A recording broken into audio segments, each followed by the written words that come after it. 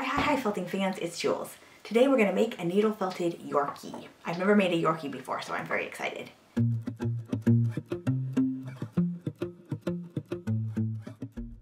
This channel is all about my needle felting journey. I try to do projects online so I can show you kind of what I'm doing and figuring out, but if you have tips or feedback or ways that you know that are better, please let me know. I am open and I would love to hear from you. So let's get started. Now, I'm going to bring this giant ball of core wool and pull a bunch of core wool off. And I think instead of making an armature today, I'm going to start with a body and try something new. So I'm going to roll it like this. So I'm going to stab this together and make the body first. And I'm going to stab it till it's fairly solid. And I think it's going to be small. It's supposed to be an ornament, so. Okay, it's very squishy. See how it's just not very solid feeling? Pretty solid. I think I need to keep really poking away at this to have a more solid core for our Yorkie. Okay, so I'm going to try to make the head now. And I think the head, I just want it to be like a round ball. So maybe I didn't make it tight enough. So I'm going to make a tight, much tighter ball for the head. A really tight ball like this. And then I'll stab. Okay, so to put the head on, I'm going to take some other wool, stretch it out, and kind of do like, put a little neck like this. A little neck, maybe. I think I'm going to switch to better needles as well. I have these needles from Faltalize that I love. I think we're going to use these instead. I think that'll make a difference too. All right, so I'm just wrapping the neck around like this to give me something to felt the ball onto. And I think we just need more, you know. Just need to keep adding. Make the ball like this. There we go. Something like that.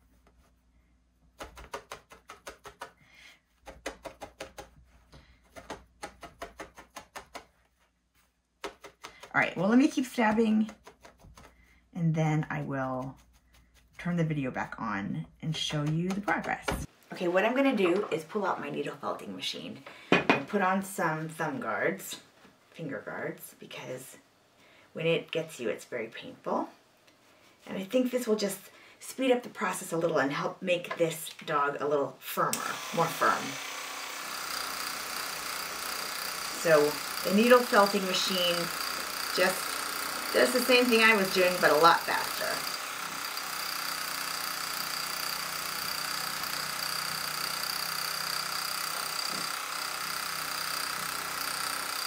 You can see I can shape the muzzle this way too.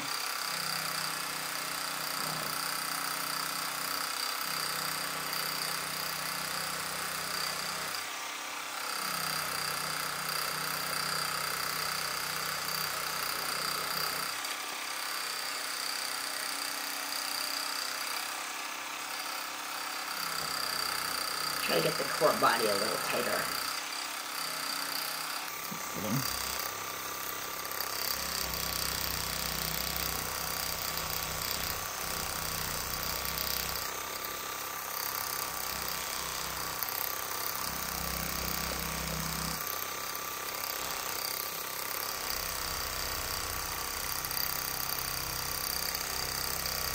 Okay, so I like that. I think that's kind of cute. We're going to make him sit like this with his little legs out front.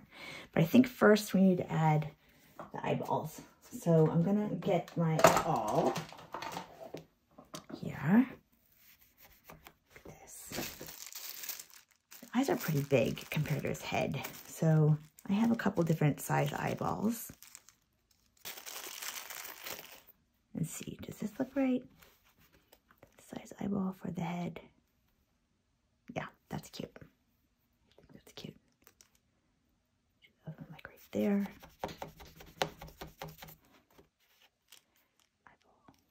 And the nose will do much later. But for now, I like that. So I'll add glue.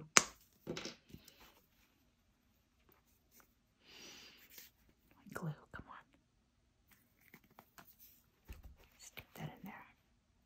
Now I've messed it up because I can't find the little hole that I made. And I don't want to stick that all in there now that it's full of glue. Okay, well, crap, lesson learned. This one I'm going to do this way, like this. I'm not going to take it out before I put the glue on. There you go. It's probably too much glue. Dang it. What do I do about this other guy? Okay, I'm going to have to stick it all in there again. Ugh. Dang it. Is that enough glue, we think, to get that to stick? We need a little bit more glue. This is more about glue than you wanted to learn, I bet. Okay.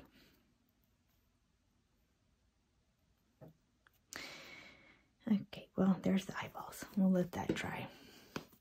Okay, so I've pulled out a whole bunch of wool.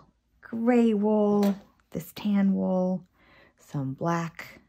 This one is cool because it has a bunch of multicolors in it, which kind of look like the dog's head, so that could be useful. A little complementary color to the tan, and then a different kind of black. Or maybe it's the same. I think this one's smoother. Anyway, so you know what I need probably? This is probably good, this rough black. I'm gonna use the rough black to kind of start the body, because see how coarse it is? That will stick to this guy's body easily. So I'm gonna start first just to cover him with the black, and then once the core wool is all covered up, then I'll be able to do more fur stuff. And I think I'm gonna do the legs separately and then stick them on last. That is not something I've ever done, but it is something I want to try. The body is black, but it's also, he looks like an older Yorkie, so I think it's not gonna be completely black. I'm gonna have to figure that out, but this will be like the base color.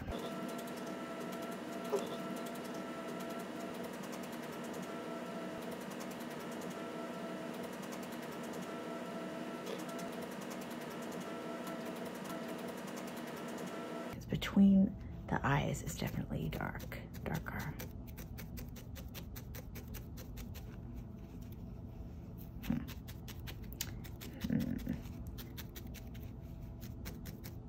Thinking if we start with a black face, we'll make the whole body black. I think the whole thing, and then we'll add fur afterwards to add the color. That's what I think makes sense. I just don't want to see any core wool. All right, so I got this kind of carded tan colored wool, and I decided to make the nose a little more tan and also put tan over the eyes. I like to do this, put wool over the eyes to help create eyelids. So I'll show you what I mean. Okay, so once I have some wool over the eyes, cut a little bit out like this. And then more here too. And then push it around the eye. Kind of creates like a little eyelid. I think it's a really cute effect and makes the dog look a little more realistic. See?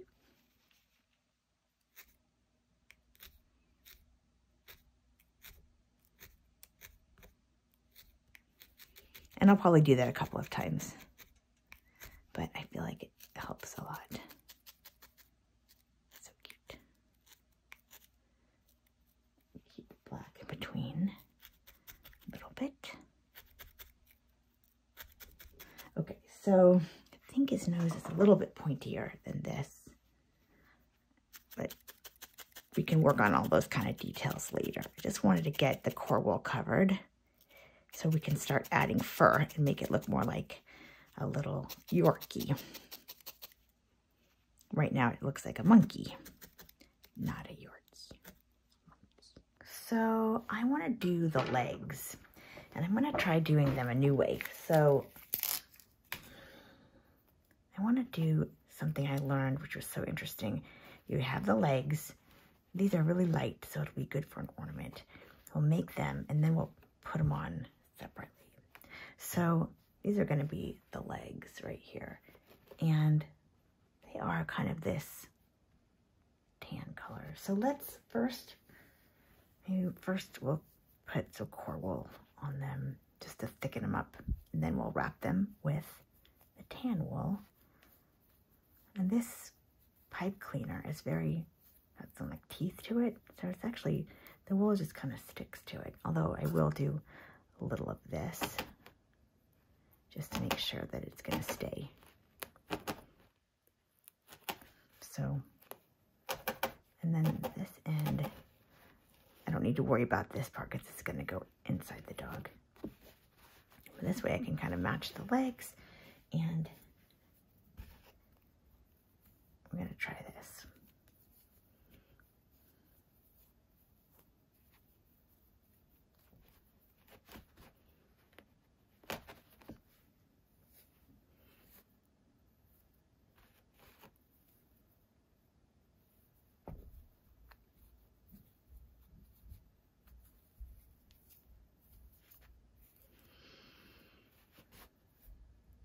And I think for this, I want to try to find,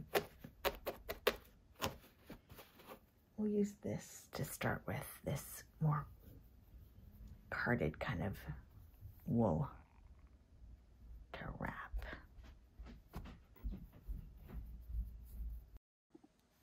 Okay, so I want to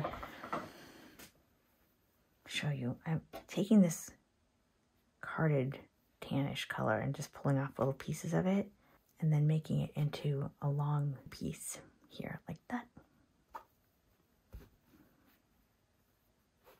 Just attach it to the coral wool that I put around the pipe cleaner, and then like this, wrap it around. So we're covering up the coral wool, and then we're going to make like a little bit on the end, which will be the paw, where the paw will go. See?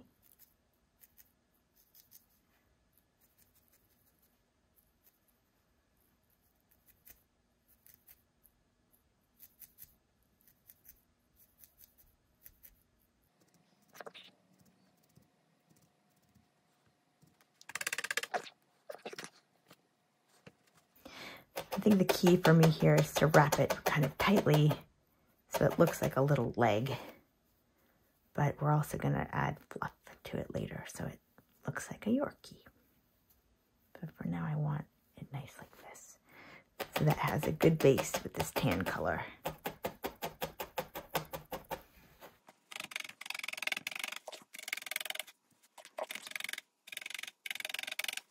Okay, so the part I can't figure out is whether, I think maybe I need to stick the legs on the body now.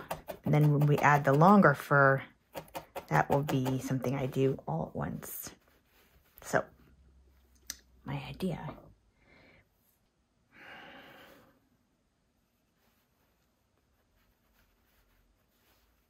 So I want, the legs are like about here. So I'm going to take this, and I'm actually going to cut into him pretty deep so that there's a real solid base where the legs are supposed to go.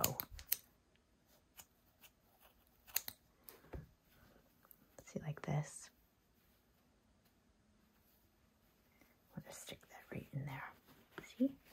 And there's the little legs. Then what you'll do is felt it back closed. And in this case, I could take some of the black wool and felt that right over.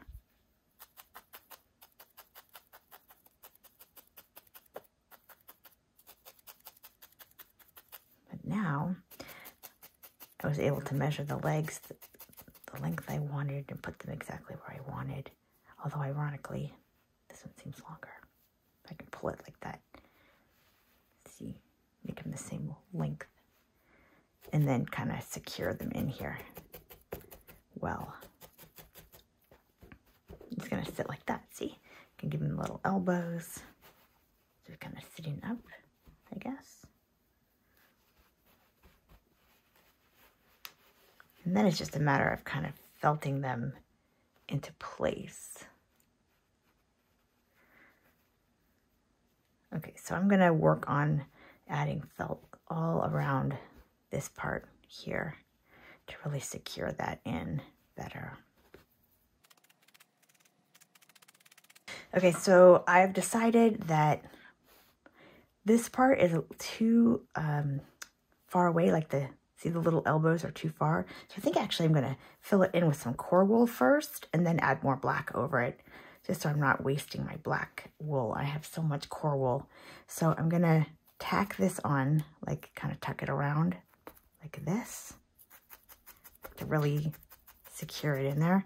And then I was actually thinking to do like this and wrap it around a bunch of times like this. You know, like to give the little legs some kind of something that they're being secured to.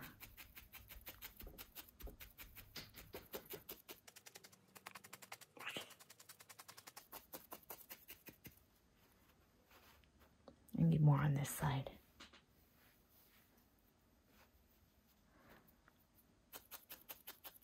So once I have all of the legs like more firmly secured in here, I think I'm going to start on the back legs and do the same thing, and then worry about, you know, the fur and getting the look correct.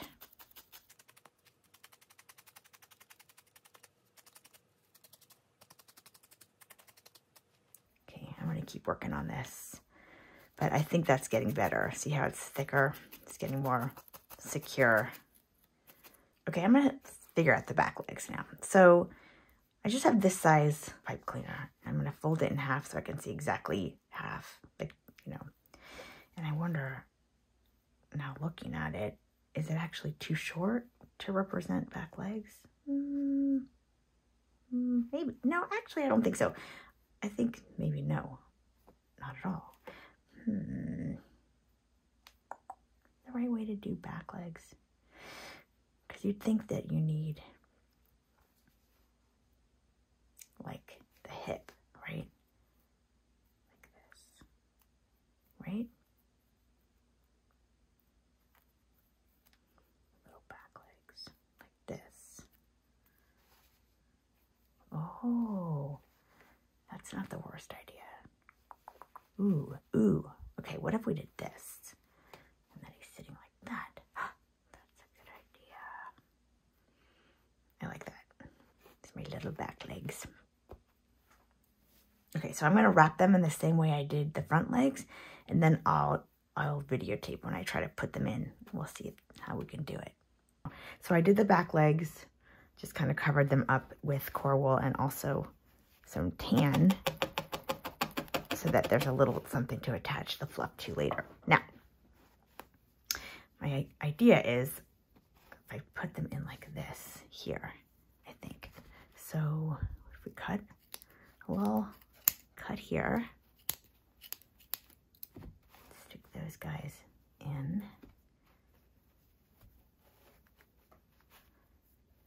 stick the legs in, and then I'm gonna have to, I wonder I didn't put them in, I don't think I put them in deep enough. I think the hole needs to be deeper.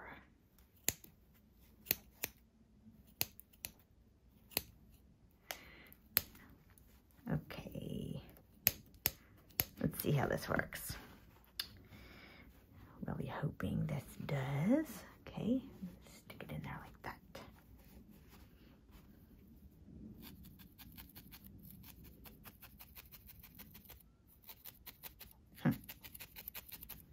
Okay, before I go too far, let's just kind of get a sense here of what's happening. So I'm going to twist this way and twist this one this way. And then the legs would go like that, right? He's sitting up.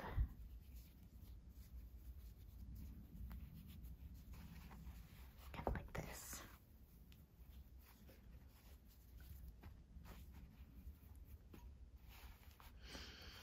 feel like that's working.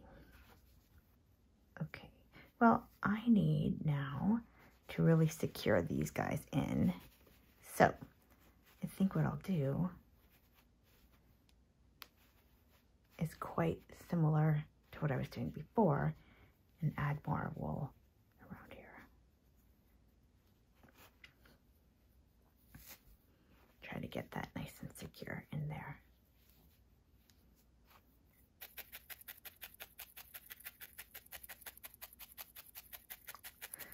Might do a tail the same way too, now that I'm thinking about it, because we're going to need to add a little tail.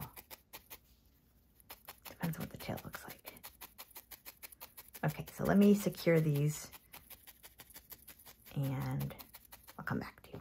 So I actually made the hips bigger so that this part of his foot is shorter. And now I'm just gonna, because that part's gonna be black, I'm just gonna stuff it all full of black wool in here all around, just to secure it and also to keep it, to be more accurate in terms of the color. So like this, so we're making a little hip and securing it at the same time. This is my idea.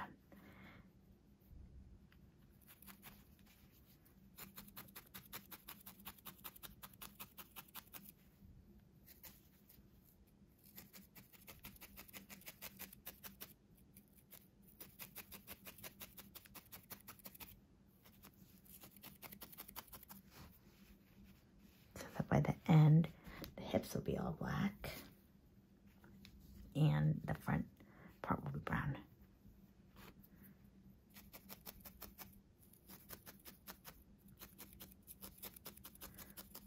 Okay, I'm going to keep doing this, and then when it's done, I will show you.